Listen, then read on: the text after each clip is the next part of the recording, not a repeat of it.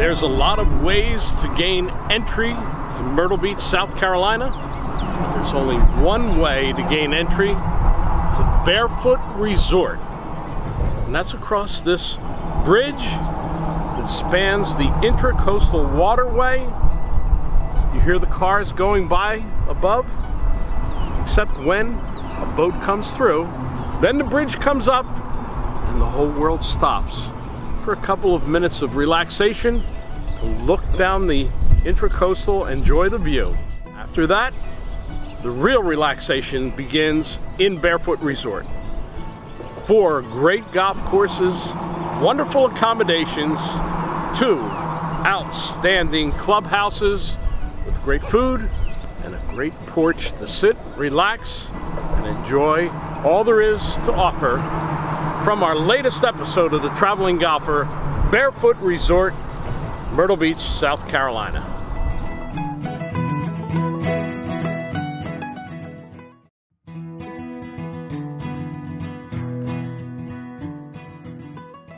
Trey Evans at Barefoot Resort, an amazing property that I've learned to love over the years. Tell us a little overview of this property, 3 great golf courses. Well, here at Barefoot Resort, we do have a 54-hole facility. We have 3 great designers here at the resort and the die course across the street. We have the Norman course, Love course, and Fazio courses. You know, when they announced this entire property at a press conference at the PGA Merchandise Show in Orlando, I was there, and they had all 4 architects there in one spot. And then, of course, a year and a half later, they opened all 4 properties the same day. Amazing. It is quite, to get all 4 of those guys in the same place at one time is probably quite a treat. Yeah. So, talking about the 3 properties, I'm going to put you on the spot. I have my favorites. I want to know your favorite hole on each of the courses. Let's start with the Greg Norman design course. Greg Norman design, I'll touch on 14, one of my favorites. Short par 4, hit driver out there, makes it a short pitch and putt, or you can hit mid-iron and then you'll have a wedge in. Next hole, 18, risk reward par 5, hit it up the left, you can get home in 2, should be an easy birdie. Favorite hole on the Norman course though, got to be number 10. Par 3 on the waterway. I'd have to agree with you on that too. Beautiful hole. And it's time for our Strack-A-Line putt of the day. The Norman course at Barefoot's a good example of the application of Strack-A-Line. The greens are very large, but without any huge features. Subtle breaks that the human eye might not be able to see. Strack-A-Line helps.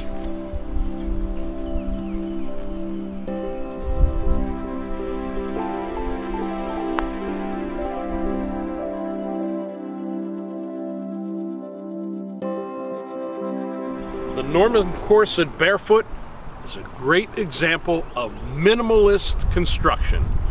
Everything close to the ground, no tees pushed up in the air, no greens pushed up in the air, and everything right in front of you.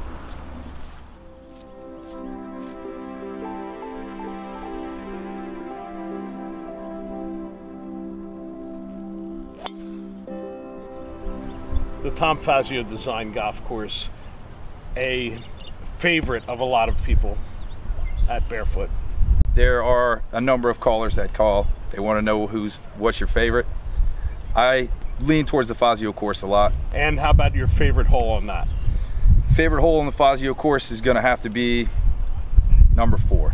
I really love that long par 5, straight at you. Everything's kind of right in front of you. If the wind's right, you can definitely get home in 2.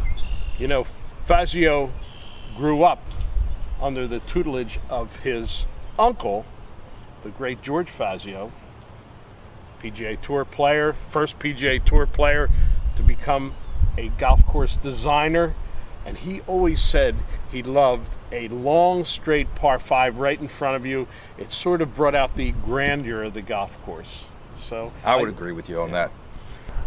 Also on the Fazio course, you're going to have a great number of par 4s and par 3s. Favorite par 4 on that golf course is going to follow up number 4 and be number 5. Basically almost the same yardage as the par 5 that you just played. So it is getting out of there with par is going to be really good. That's a long par 4 then. It is. A lot of bunkers on there as well. Par 3 that I really enjoy on that golf course is going to be number 16. Very nice looking mid-range par 3, large green, huge bunker on the right, nice little pond on the right, and I would say that's one of my favorite par 3s on that golf course. And then the Davis Love course, maybe the most player-friendly course out here? Some people would disagree. I like to agree with you. I tend to score better on that golf course. The front 9 definitely gettable. Start out birdie, par, birdie, birdie out there, and you're off and running. And there is a distinct feature on the Love course because there's some ruins out on the course. Absolutely. On holes 4, 5, and 7, you're definitely going to see some ruins out there. They fabricated an old plantation home out there, which definitely very aesthetic to the golf course. There's some eye candy out there, but your favorite hole on the Love course? And I will go back to those ruins again. Hole number 4, short par 4, definitely drivable. Pretty easy birdie if you got it, if you're in play out there. Players don't just love the Love course because of the ruins holes. The back 9 has a lot of drama to it. Absolutely does. Once you make the turn there, hole 13 that you get to is going to be a shorter par 5 on that golf course. You can kind of pick the left side or the right side. There's a creek that runs up the middle there. If you want to play it safe, hit it out to the left. If you want to get a little aggressive, you can go up the right. But you know, correct winds, you can get home into from either side. He likes making birdies, I can tell that. Finish might be a little bit tougher though. Correct. Once you get to 17 and 18, those are 2 of the toughest finishing holes on any of the property out here. Hole 17 is going to be a long par 4, kind of almost a blind tee shot once you get over the hill there. Comes into a really large green that's tiered. 18 is going to be a very tough par 5. Driving, you got to keep it up the right side, or you end up in the waist on the left. Usually, always a 3-shot hole into that par 5 because it's always into the wind. Travis Dutcher, head golf professional at the Dye Club, a course that is separate from the other 3. Correct. At Barefoot. Yep. And separate in a number of ways. One, because it's had an amazing history over the years. Yes. Money After the Masters is a program that we have all the time coming in. Celebrities, Hootie and the Blowfish, sports stars. Yep. PGA professionals. PGA professionals. Yeah. Jim Furyk plays almost every year. How about it? And just about everybody in Myrtle Beach out for the day. It's packed here. It's great. It is. And you've had some events that even got some television coverage. Yes, we had. The Big Break of Myrtle Beach was here. Great event, great personnel that was on showcasing the courses, not only here to Dye, the other courses as well. But great personnel, great staff, fun part to be with. And of course they're competing in that. Correct. But there is no more pressure-packed competition than the final round of the World Amateur Handicap Championship. Absolutely. I'm coming up on just about 20 years of playing in the World Am. Wow. Me and 3,000 of my best friends from all around the world. It's quite an experience. And that final is here for a reason. And it's because the Dye course is one of the great golf courses in Myrtle Beach area with so many great holes. Yeah. A few of my favorite though that I enjoy are hole number 10. It's a short par 4. It's a risk reward for long hitters. You could hit a driver, potentially go for the green. But if you miss it, you could be in the water left, you could be in the bunker green side. It's a tough up and down. Some of the tee shots at the Dye Club can be visually intimidating. Got to pick a specific target and focus on it.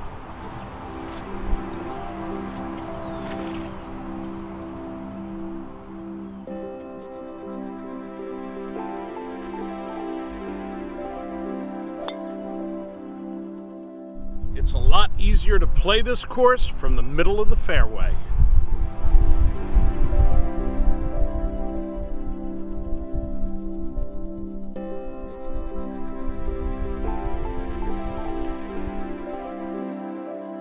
And you might even make a birdie.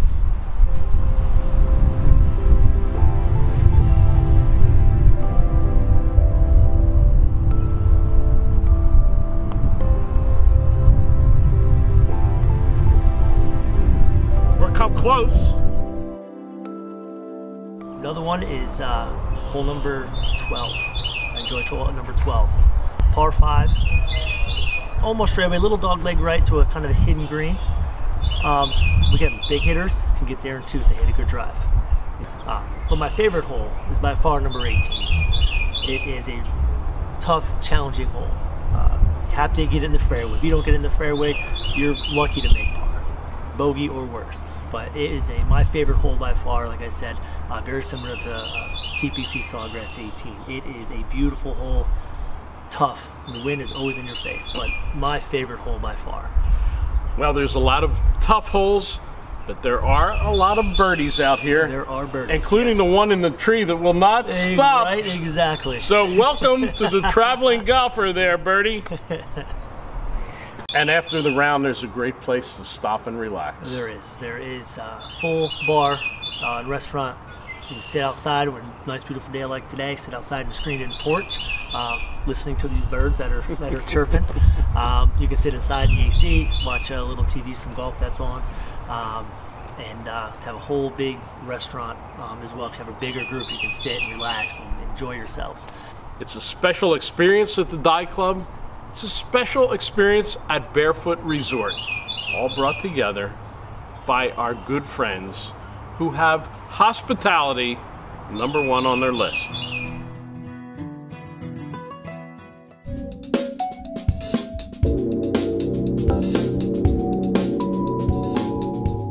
With the new Exotics EXS, we've loaded each product from driver to iron with the latest performance innovations in golf club design. The Exotics EXS Hybrid features a flight tuning system with a 4-gram interchangeable weight in the rear, which brings back the center of gravity. The weight can be adjusted to change swing weight and launch characteristics. Cup face technology is featured in the EXS Hybrid, increasing the amount of face flexing for increased ball speed. The EXS Hybrid design is highlighted by a thinner Japanese high-density steel cup face. HT980 steel allowed engineers to make the face thinner over previous models for staggering COR all over the face. This evolved face design works in conjunction with variable face thickness technology to produce shots that curve less when mishit away from the sweet spot. The center of gravity is positioned closer to the face of the hybrid for less spin.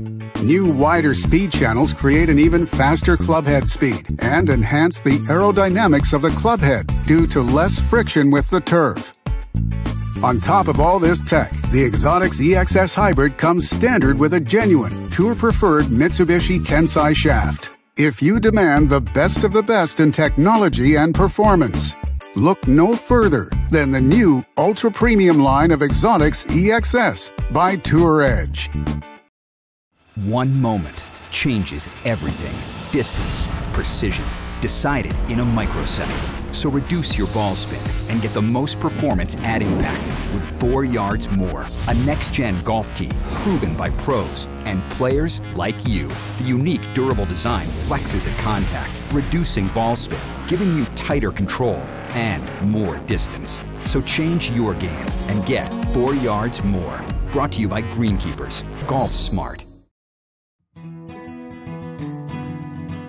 The storied development history of Myrtle Beach. There have been some amazing projects, none more so than Barefoot Resort. A project that actually made history at the very beginning. We've got the historian right here. Dave Ginevro is general manager of Barefoot Resort, has been here from the beginning, maybe before the beginning. Dave, welcome to the Traveling Golfer, and if you don't mind, take us through this amazing history. Sure, thank you. Number one, I appreciate having the opportunity to be on the Traveling Golfer, Tony, and always spending a few minutes with you. I was fortunate. I started about a month before we opened. I started in March of 2000. We opened the doors at Barefoot on 4 courses April 13th of the year 2000. It's the first time in history that anybody in the United States have opened 4 courses at one facility simultaneously. And you know, nobody of real note you got as far as the architects to build these golf courses. It's like the Mount Rushmore of golf out here. Yeah, yes, it is. You know, Greg Norman, Davis Love, Tom Fazio, and Pete Dye. You know, when you can name those 4 golf course designers, and you can offer that at one facility, that says a lot. You know, we never have a gentleman come in or a golfer come in or any of our members come in after playing a Norman course and saying, oh, well, a couple holes reminded me of the back 9 on the Love or the Fazio course. That doesn't happen. These are 4 completely different designs. 4 completely different golf courses on an exactly similar piece of property. I mean, there were no major differences in the property itself, yet they designed 4 different golf courses, so there's interest all the way through. Yeah, absolutely. When we started, there was 2,400 acres that the Puglia family purchased here and then decided to design 4 golf courses. And there was, when I started in March, there was 1 condo building here on site in process of being built. Now there's over 3,200 rooftops inside of Barefoot. You need all of the rest of the things to make it appealing to the people to come here, stay here, and now even live here year-round. On property, you've done that. There is a restaurant right by the tower. There's also a sports bar at the driving range, the huge driving range you have, and that makes it a lot of fun. Yes, it does. We have a 30-acre lighted facility that we have here at Barefoot, and when our guests come down, especially, you know, early spring, they're coming from up north. Sometimes they haven't even seen the ground or the grass for 3 or 4 months, and they have their golf clubs and they're ready to come out here on these challenging golf courses. And to go out there without hitting a few balls is a little difficult. So they have that as an opportunity before the round, after the round if they need additional practice, and then they can just grab their clubs, throw them in the trunk, and walk in the sports bar and watch the basketball, football, baseball, whatever sport it is, whatever season it is, and just enjoy the rest of their day and relax. One of the great entertainment complexes of America, not just Myrtle Beach, Barefoot Landing, that has grown and regrown over the years. Restaurants, shops, clubs, whatever you want. Absolutely. That 1.5 mile drive to get to Barefoot Landing, to have over 100 shops and 15 to 18 restaurants, and whatever you're hungry for, you can find it. And you know, if it's 4 guys on a golf trip or if it's a family, you're going to find a niche to be able to get something to eat. The House of Blues, a famous name that brings in so many of the famous entertainers around the country. And then you have Alabama Theater, which is always a great show to bring to go visit as a family, young children, the dancing and the singing. It's always top notch. First question people ask me all the time about Myrtle Beach is where to play, followed very closely with where to stay. And you have the answer for that. Yes, I do, Tony. Thank you. If you're here on a golf vacation or if you're here for a family vacation, Barefoot Resort Rentals with the check-in right here on site at Barefoot has a lot of choices for you when it comes to staying here at Barefoot. They have Edgewater units, immaculate villas within gated communities, waterway and golf views. They have North Tower units that have direct waterfront, unparalleled views of the waterway with Barefoot Landing and some ocean views. They have townhomes that sleeps up to 8, more space for families that come down here with garages and actually patios with a nice view of the golf courses. And then they have your basic 2-bedroom, 2-bath golf villas, which a lot of our golf packages stay, which it works for the golfers that come in and they're on the golf course all day, they go back, shower, and then out to dinner that night. They're not worried about always having, you know, great accommodations, because they're here to have fun and they're not in the accommodations very long when they are here.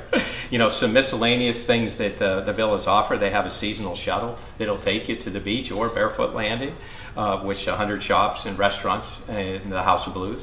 You know, the 10 minutes from Broadway to beach, Myrtle Waves, Restaurant Row, and then really only 20 minutes from the Myrtle Beach International Airport. So if you're flying into Myrtle Beach and looking to come to Barefoot on a golf vacation or a family vacation, you land at the airport, your 20-minute drive, and you're here ready to start your vacation. For those coming to Myrtle Beach and looking for one-stop shopping on a golf trip, Barefoot Golf Vacations, our own on-site package company, we're here to help you book and set up everything that you'll need when you're here. We'll book your golf courses, 4 courses here at Barefoot or any other golf course here in Myrtle Beach. We include your breakfast with it, discounts on golf, discounts in restaurants. We'll make dinner reservations for you. You choose the type of accommodations you want, and we'll take care of everything. We want to make it easy for you to come here and just have fun. One-stop shopping for everything from a place that might just be a pit stop to the highest of luxury accommodations right here at Barefoot Resort.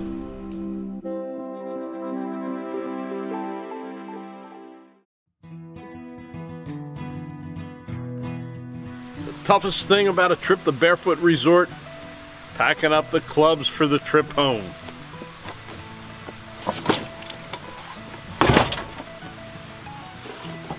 But the best thing is, I know I'll be back real soon.